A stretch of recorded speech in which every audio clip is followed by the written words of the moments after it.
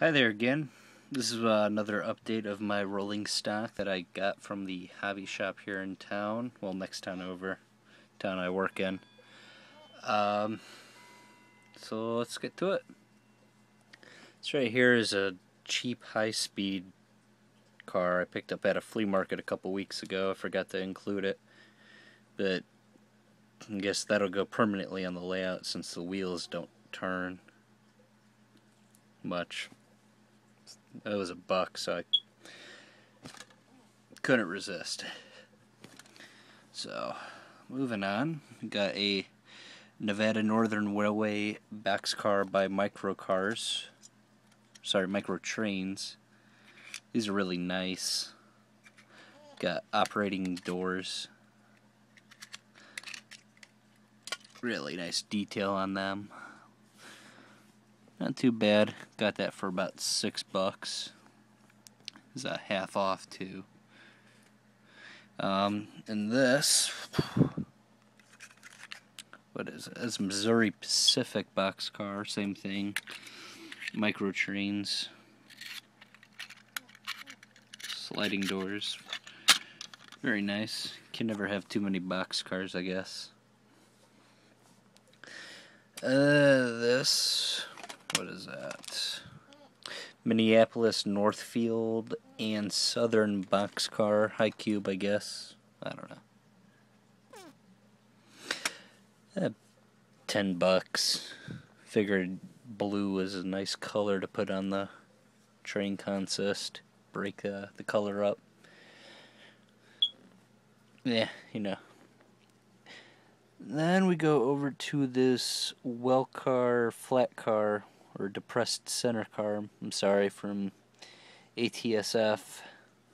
It's also $6.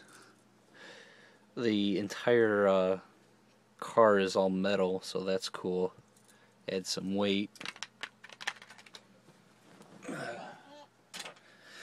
It's cool because put a flash drive in it. And ta-da! Sorry for this shakiness. I'm on my phone.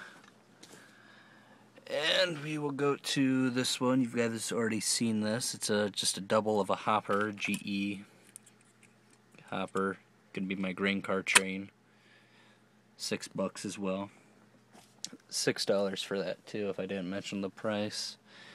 And this Bachmann over here is a Norfolk and Western, older type coal 4-bay hopper. Yeah, it goes along with my other styles of hopper cars, which is cool. With Bachmann, they come with two coupler styles. This one fits okay, and these, the cheapo ones, and that's the rest of my not box cars, hopper cars, or the cheap ones. So this one will be placed at the front of the train as a transition car, so it works out. And let's see, moving on. Got another short car, an NW, Norfolk and Western, I guess. 40-foot hopper. Also going with the grain train. Got that for, I think, $5 from a friend I met on Yahoo, who also sold me this beauty. This is an SD60 Atlas. Unfortunately, the motor was gutted from it, and also the worm drives, so right now it's just free rolling. He also took the PC board out of it, but I got that for $20. Can't beat it. Thing looks brand new. But also it has the cheapo couplers. And I don't know how to change those. A good friend of mine, Derek Key. I bought this chassis from him. It's basically the same thing, except it's got the good couplers on it.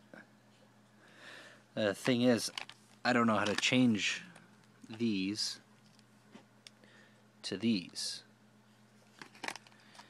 And if somebody knows or can give me feedback, that'd be great. If not, then I'm stuck with that.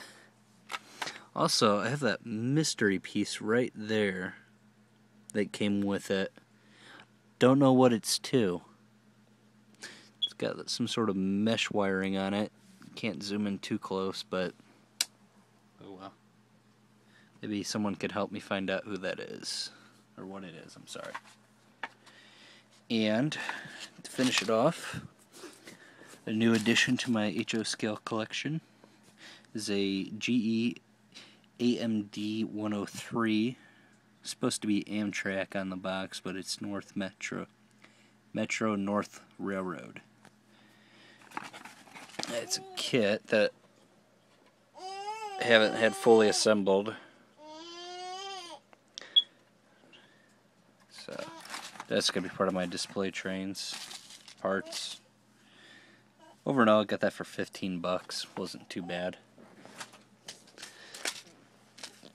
A lot of assembling on that, but this is my collection. Again, sorry for the shakiness. It's done on my iPhone, but I do love my iPhone. Let's see. And that. Well, thank you for watching. You guys have a good day.